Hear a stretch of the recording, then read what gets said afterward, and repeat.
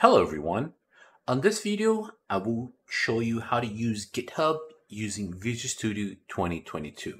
So the steps we're going to do is we're going to create a brand new Visual Studio project. We're going to link your GitHub account. We're going to create a repository. We're going to make change to your project and push those changes to GitHub. And we're going to make a change on GitHub and get latest. So let's get started. First thing first, we're going to create a new project. You can just create any project you want. I'm just going to create a test project. Let's give it a second. Now that we have a project, the first step we're going to do, go to Tools, up on the toolbar, go to Options. Up here, just search Source Control. And you're going to click Plugin Selection. And in Plugin Selection, I believe by default it's going to be selected None. Go ahead and select Git. Once you select Git and click OK, this option up on top here will show up for you. This Git option. So once you have this Git option, go ahead and click on the drop down. Click on the menu and create a Git repository.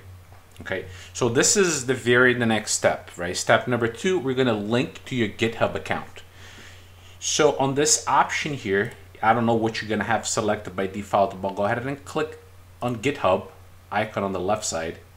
On your account, just click on Add Account. You will be prompted to log in to your GitHub account on your browser. Okay, let me show you what that's going to look like. You're going to have an option that looks like this. What to sign in. Go ahead and put your credentials there and click Sign In. And then once you get the success page, that means you're signed in to your GitHub account in Visual Studio. Now from the drop down, go ahead and select it. On the repository name, let's create a test project repo. And now we're going to create and push. Give it a second. So as you can see at the bottom here, it's creating the repository for us. It's going to take a little bit to do it. Let's see. And there you go. As you guys can see here, now there's these locks, right? That means our code, this test project, was pushed into Git. So I'm going to log to my Git account. And I'm going to show you the test project repo is right here. This is what it looks like. And these are all the folders into that project. Next step is going to be, we're going to make a quick change to our code. Let's say this is the default ASP.NET Core template.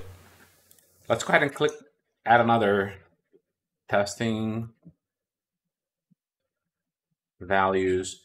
So there you go. Once you make a change, as you guys can see here, there's a check mark here. There's a red check mark. That means pending edit. Now I'm going to go ahead and check that in, push that into GitHub.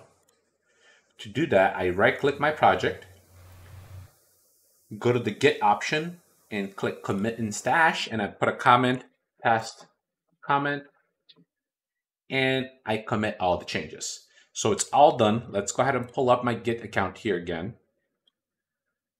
Let's do a refresh. Okay, as you guys can see, it was updated a minute ago with 2 commits. So let's look for my controller that I just changed. Make sure, let's do a refresh here. Oh, there you go. So here it is. We got the latest changes. We push our current change into GitHub. So let's say somebody else is working on this project, and they have their project on their own computer. So let's see if we can make a change here and see if we can get that change. New change. And let's say, so let's see changes. Commit changes. So I made a change here just so all right, so let's see what it looks like now. Here's what I do, right? I go back to my project, go to Git changes, and I go down here, right, where it says master and all that, and I click pull. So it's pulling changes for the current branch, all right? Let's see if the changes came down. And as you guys can see, the changes came down. So it's pretty straightforward. All I have to do is link your GitHub account, create a repository. You can make a change to push the changes to GitHub, and you can go into this drop down here to pull your changes from GitHub. So if you guys have any questions, just drop a comment below.